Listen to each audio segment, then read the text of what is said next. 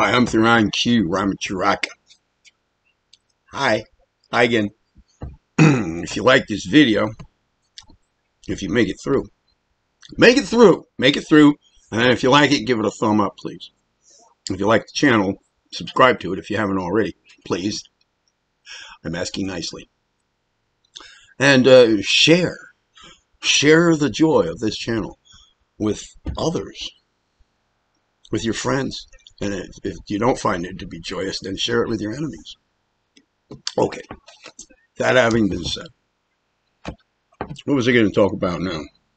Oh, COVID-19 and like affairs. Not just that, because COVID-19 is kind of like, for many people, becoming a thing of the past. It's on the verge of becoming a thing of the past. So, like affairs that have similar consequences. One specific consequence I want to talk about here is its social aftermath. Social and then also psychological aftermath has to do with distancing. Remember? Suddenly social conditioning was recommended by whoever they are. They were recommending it. Whoever they are. They were recommending it. Some places were enforcing it. Things were changed around, The lobbies and the entranceways to places of public access. Lines on the floor. Signs. Things are rearranged. Okay. Social distancing. By now, and the mask. The required mask. I see people still wearing masks. I'm not sure why. Oh, I get why. Yeah. Maybe that wasn't the right way to put it, but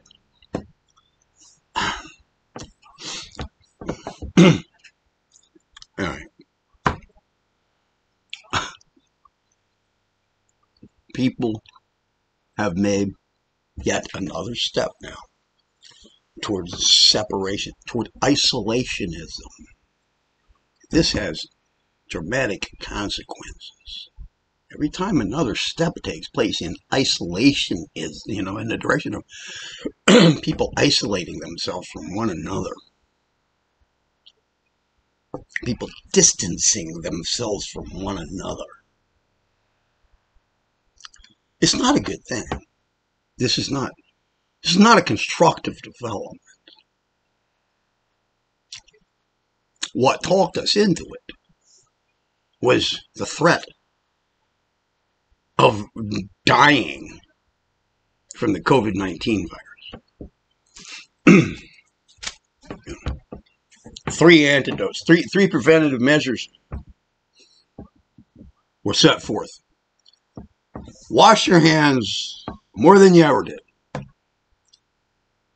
during the day with good antibacterial soap, antiviral soap if you have it. Just clean up. Right? Number 2, the mask. And number 3,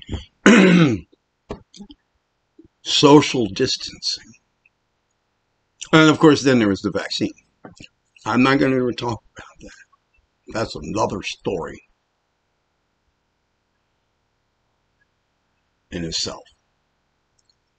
I'm just talking about isolationism. It's still going on. I mean, even if we don't see the signs, maintain a 6 foot distance between you and other people here in this waiting room or whatever, wherever. I don't find that. But the notion has become internalized. More people are bumping rather than shaking hands now. People are standing back. People are telling their friends, if you don't have the vaccine, I can't, we can't hang out. But when this thing blows over, we'll hang out. Well, at what point does it really blow over? And how long will it take? You know, I mean, for the friendship to just phase out because of this. You know, well, we haven't talked for 2 years. I guess we've drifted apart. See, isolationism at work. Isolationism thinking.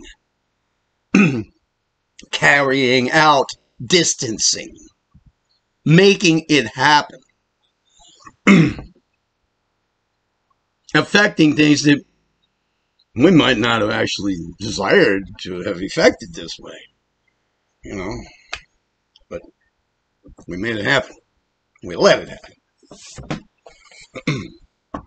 What things maybe have you experienced in your life now that it's kind of like went awry?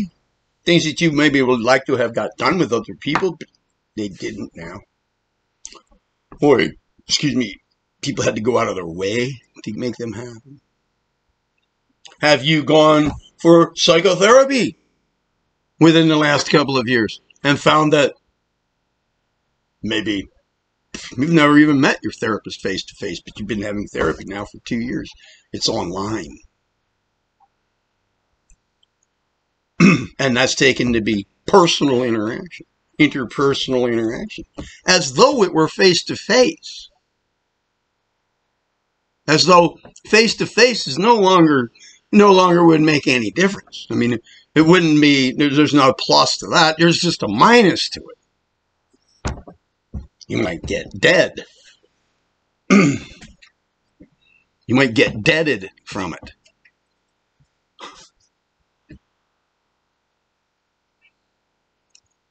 You might gain mental health, but physical death.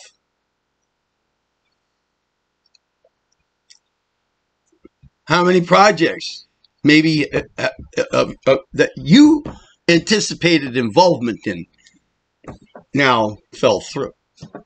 I know of a person who was scheduled to be a cast member in an upcoming television series, but the whole project was put on hold due to the COVID-19 thing. It wasn't going to happen until, everybody felt safe. Everybody felt like it's okay now to group together, form a group of people, to bring together people in a large group from different places in the country, maybe different parts of the world, safely.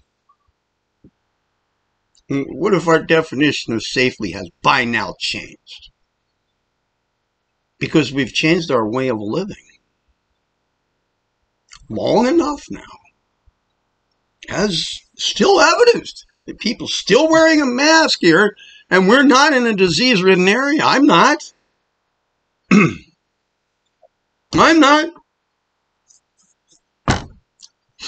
I see some people wearing masks at the local grocery store. Still. But they're reaching and handling stuff. They're walking in. They're not using the little hand wipey thing as they're going in. They have a mask on, and they just grab a shopping cart and go straight through the door now. They've dropped out a few of the steps, but they still wear a mask. And not only wear a mask, but they're wearing a mask while in their own car, and there's nobody else in the car. I see that. It's a habit. It's just become a habit. Now, I'm saying in a like manner, so has the thinking behind that become a habit. It shows up in the mask wearing when people are walking out in the open air, walking down the sidewalk and there's no one around, driving in their car and there's nobody else in the car. It goes along with pushing the shopping cart right on in through the door, not wiping it off, not wiping one's hands. And when on the way back out of the store, just pushing the shopping cart over where the rest of them are. No cleaning off of the hands then either. The mask's on. You can drive home with it on. Might wear it all day in the house. Might live alone and put on a mask. Who knows? Who knows what might blow in the window? The distancing thing. People were afraid of death due to a horrible contagious disease. Right? Well, some people died. Most people are still alive. Most. I mean, most. Some people died, yeah. People die of this, people die of that. I wouldn't be surprised if more people died of in car crashes during that same time. But I could be wrong about that. I think you get what I'm saying. The spirit of where I'm going here. But here's what died. Here's what got lost. Togetherness. That got chipped away at pretty hard.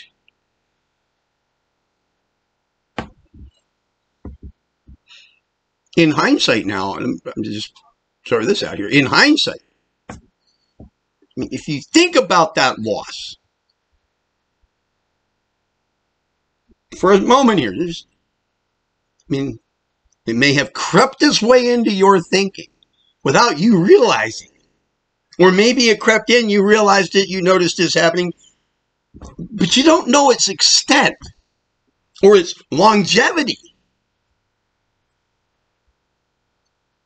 or its influence on other affairs. External, like connected affairs, but not the thing in itself, its impact.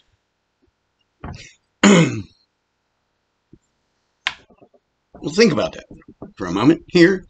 And let me ask you, do you think that loss, that, let's say, the death of a part of human connection, human relation, human connectedness, human togetherness, human cooperation, was worth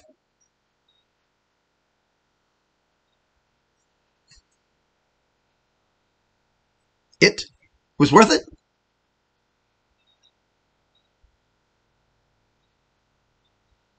Looking at how things actually turned out on the other side of it, the death toll.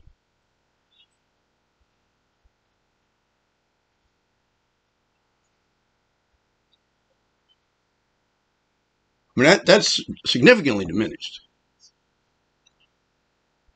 Maybe the social distancing had something to do with that. But the social distancing remains. Was it worth that?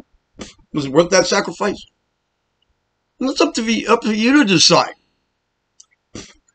But let's say that becomes just so now just the way we think that we don't give it any notice anymore. Just isolation and stuff. Then the next thing that comes along might not even have to put up signs and draw more lines on the floors.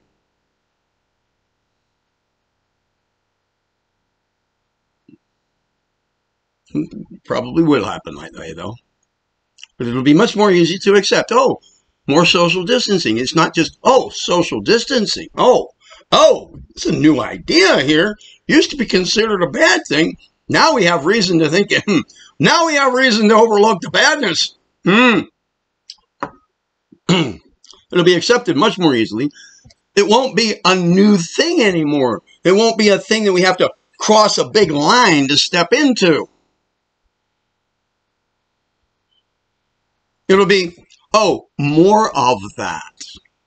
More reason to do that. Reason now to add 2 more feet to that 6-foot parameter. Whatever.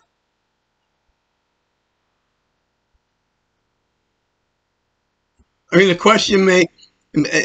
question as things have been,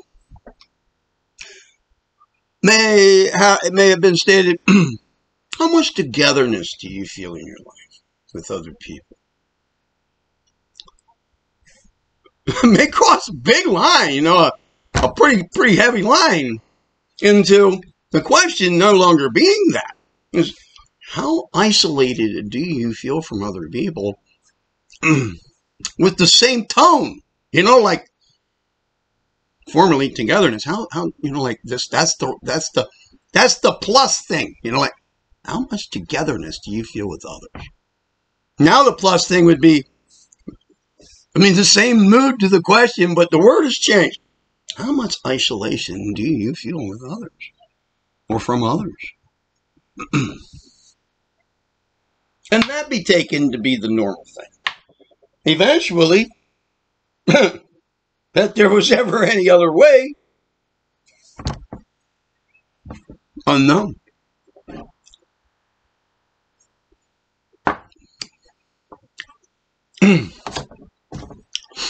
Why do I say this? Human cooperation, togetherness. Should that be left to some spiritual concept alone, but not manifested? Barely even realized at some point? And then eventually not even recognized? Huh?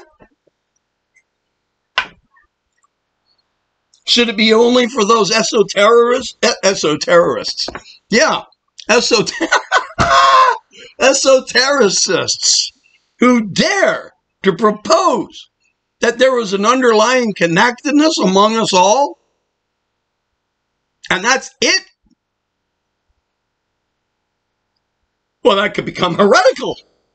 My goodness. Unless, of course, we then further subscribe to the idea or such a notion as, well, we don't have to have any actual proximity with one another. We can all experience an interconnectedness if we get implants, nanotechnological implants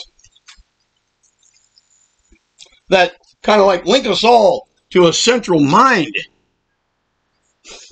and artificial intelligence programming. Kind of run everything. And we are aware of this. Then we're connected, right? But we can maintain 36 feet from each other. As a matter of fact, if I want to copulate with that woman over there, we want to have a child together, well, I can have my sperm dematerialized, sent through the ether into her womb and materialize over there, because artificial intelligence can do that.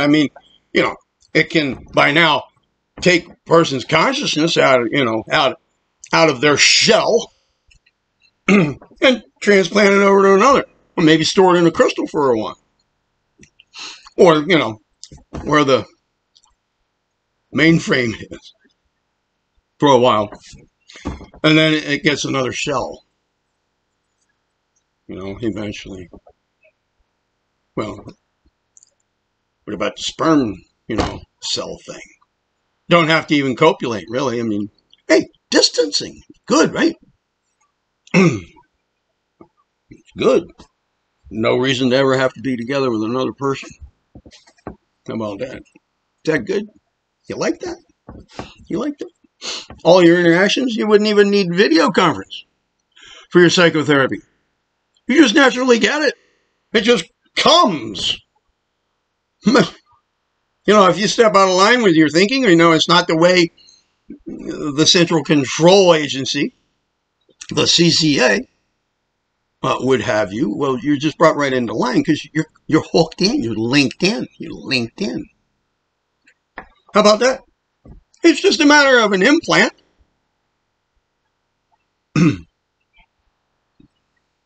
All things essentially are one that way, right? How about that? Hey, COVID-19 was great then, right? It was a good thing. Yeah. Then whoever created the damn thing can say, well, we take credit. Yeah, this is what we had in mind. A good thing.